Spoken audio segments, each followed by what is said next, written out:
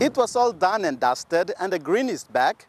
The Murray Barracks Oval will be a home to Port Moresby Rugby League for another 4 years after a 5-year deal was signed by the Murray Barracks and the Port Moresby Rugby League board. The season may have ended, but the prestige of the competition is treasured and continues through intercity games, the Digicel Cup.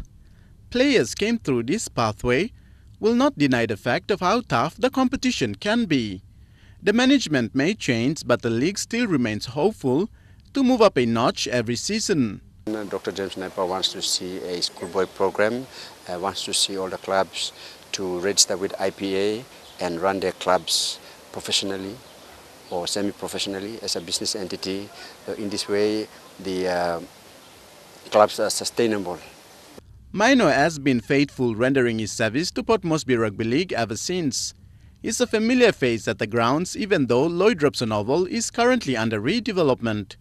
Mino spoke highly of the support received so far this season. I am very pleased that we have seen a challenging year come to an end. We are looking forward to bigger things in the new year and going forward.